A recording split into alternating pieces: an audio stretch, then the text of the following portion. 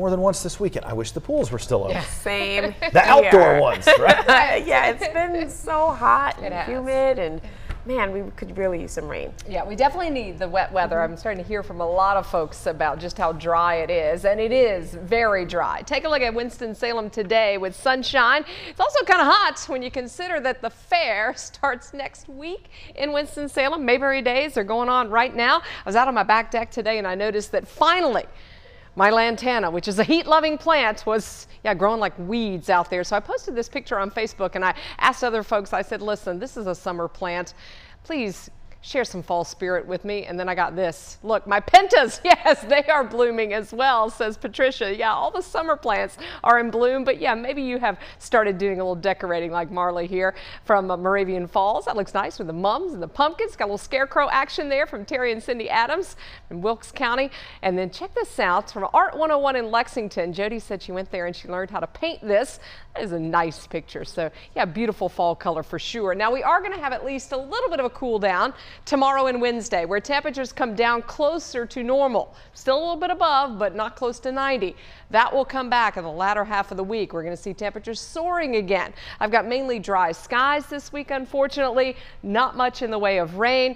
In fact, we usually see about 4+ inches of rain. We've only had 0.02 inches, so 2/100ths of an inch of rain in September, and yes, that is unusually dry.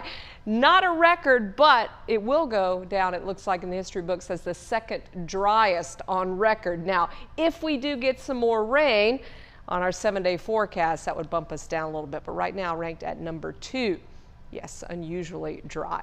Temperatures across the area, though, very comfortable at this hour. Got a little bit of a breeze. You have temperatures in the 70s. We have low humidity. So if it's going to be hot, we don't want it to be humid. So you can see the dew points are in the 50s. We've got that wind out of the west at about 5 to 10 miles an hour. Tomorrow's wind comes out of the north. A front is dropping in here. And yes, it will cool us off. Unfortunately, it didn't bring us any rain out there today. We will wake up in the upper 50s in the mountains, low 60s in the foothills, and mid 60s in the Triad. We've got that north breeze tomorrow, 5 to 10 miles an hour, so that will be refreshing.